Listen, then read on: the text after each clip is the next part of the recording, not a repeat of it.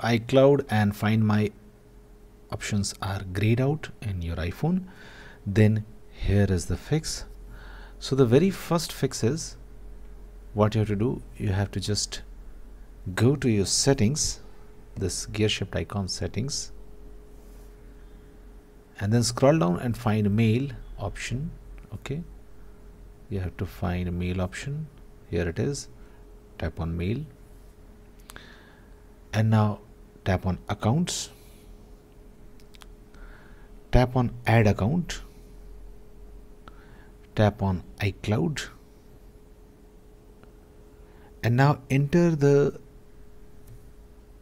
iCloud email ID and password. Okay, just same which is already on your phone. Okay, just enter the username and password of your iCloud account which is already present in your phone. Once you do that, it will hang out for a second and then go back to settings and your problem will be fixed. So this is the very first fix.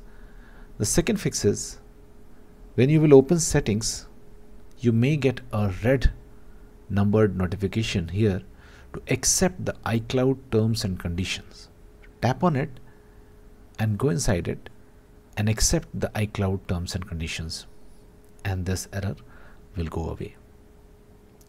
Now, one more method to do this is to go to the screen time in the settings and just scroll down and find content and privacy restrictions and turn off content and privacy restrictions. Maybe you have added a content and privacy restrictions for the iCloud setting to gray out.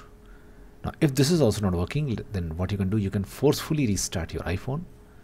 So just press the volume up button once and then down button once, and then press and hold the right side power key. Do not leave this right side button until you see the Apple logo appearing. Okay, once you see the Apple logo, leave the power key like this and you have forcefully restarted your iPhone, and then check whether your issue gets resolved or not. Okay, now if this is also not working, then let's move to the next method, and that is just open settings again, tap on your name banner and sign out from your iCloud account, and after that sign back in to your iCloud account. Okay, so basically you have to sign out and then sign in again and see whether your issue gets resolved or not. Thanks for watching. Please do like.